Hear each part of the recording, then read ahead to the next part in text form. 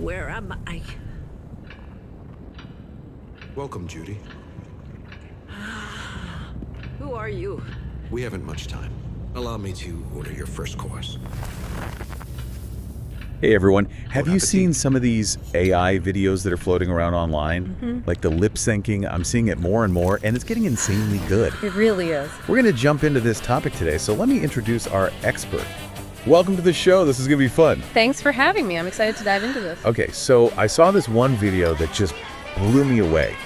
The realism of the lip movements was just so on point. It made me wonder how in the world this is even possible.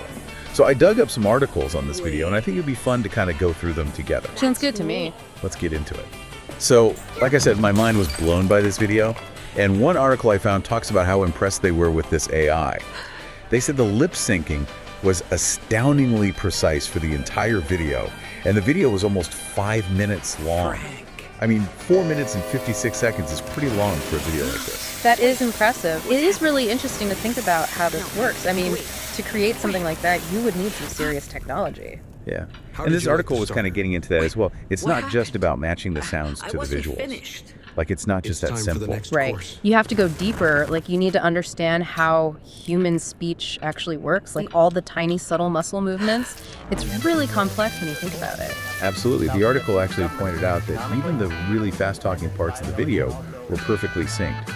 So it made me wonder, what do you think, how is the Georgie, AI managing Jack, to be my so boys. precise for all those really complex sections? Well, so young. there are a couple of possibilities. I mean, one that comes to mind is motion capture.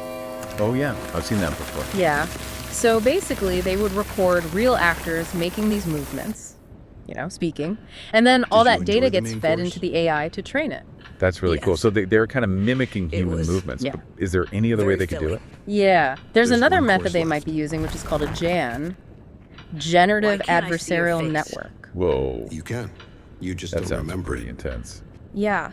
So with GANs, it's kind of like two AIs are competing. One is trying to create realistic output, in this case, the video and the lip movements, and the other AI is trying to spot the fakes. And by competing with each other, they get better and better until the output is super realistic. Something's Wild. not I right. can't imagine how powerful that technology Something's must wrong. be. It's pretty amazing. And this article No. talks about how No. realistic these videos are. They don't mentioned wanna all the see little this. details, the eyebrow Stop it. raises and eye blanks, even those tiny, almost imperceptible muscle movements. Why would you like give the this tiny to me? twitches and stuff. All of that so adds sorry. to the realism. What do you Perhaps think you'll about enjoy that? the I coffee. think it's incredible. I mean, it really is the tiny rather details have that a make all the martini. difference.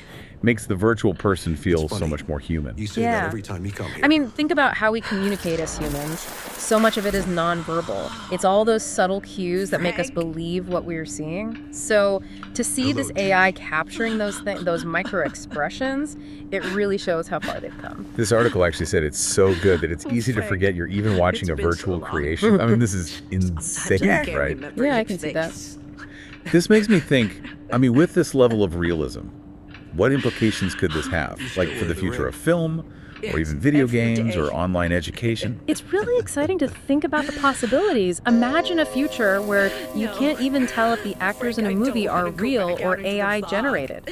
Or you could have a virtual instructor teaching you online who looks and sounds completely Judy, human. Yeah. It could Fog will lift revolutionize eventually. all sorts of industries. That's kind of a And when it mind-blowing does, thought. I think I'll be anyone who's there. even remotely interested in AI should really check out this video. I agree. This article was spot on in calling it one of the most impressive examples of this technology out there. Oh, yes. Really impressive.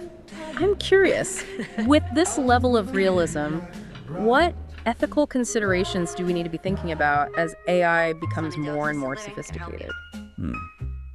That is a great question, and one I think we'll be discussing more and more in the future. So much to think about. Thanks for coming on the show, and thanks everyone for listening to our deep dive on this amazing technology. Thanks for having me. It was a great conversation. I'm so glad you could make it. Until next time.